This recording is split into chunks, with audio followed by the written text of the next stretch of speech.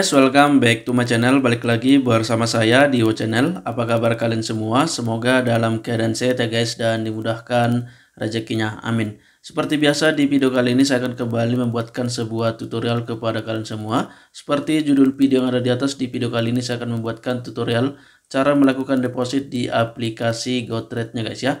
Nah, di video sebelumnya saya sudah pernah membuatkan tutorial cara melakukan pendaftaran di aplikasi Gotrade sekaligus cara melakukan verifikasi di aplikasi Gotrade-nya guys ya. Dan di video kali ini saya akan menjelaskan bagaimana cara deposit di aplikasi Gotrade sekaligus cara mengaktifkan akun kita di aplikasi Gotrade ini. Oke, pertama sekali kita langsung masuk dulu ke aplikasi Gotrade-nya guys ya. Nah, aplikasi Gotrade ini sudah ada di Google Play Store. Oke, sekarang kita sudah berada di aplikasi Gotrade-nya. Bagi kalian yang belum punya akun Gotrade, kalian bisa daftar dulu melalui link yang ada di bawah deskripsi video ini guys ya.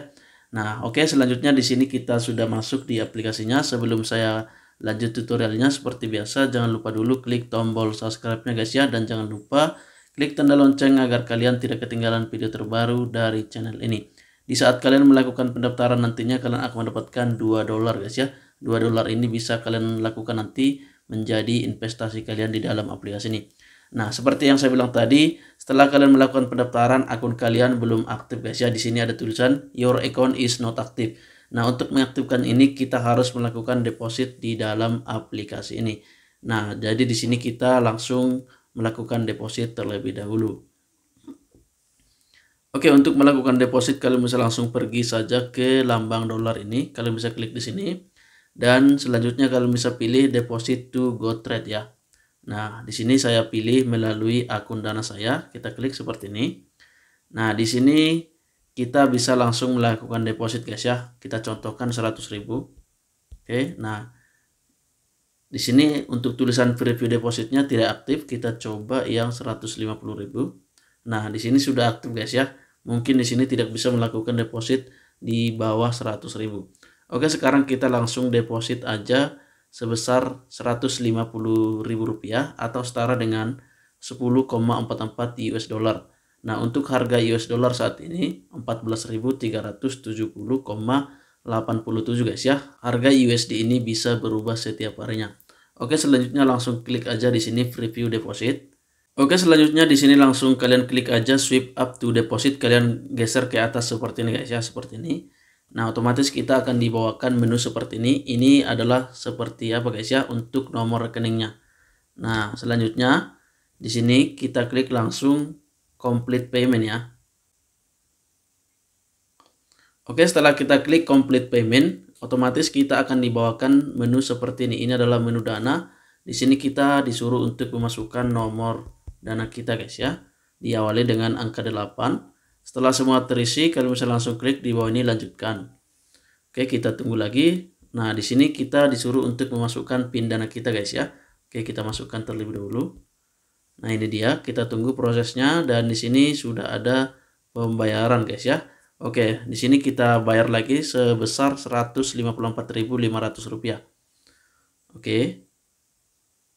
Nah, di sini kita tinggal tunggu saja. Nah, di atas sudah ada pembayaran berhasil guys ya. Kita lihat rinciannya. Nah, ini sudah berhasil. Di atas ini sudah saya dapatkan notifikasi dari Dana guys ya. Nah, di sini ini sudah masuk guys ya. Dan di sini juga ada dari aplikasi Gotrade your fund are complete ya. Kita klik aja seperti ini. Oke, di sini saldo saya masih $2. Kita refresh aja dulu.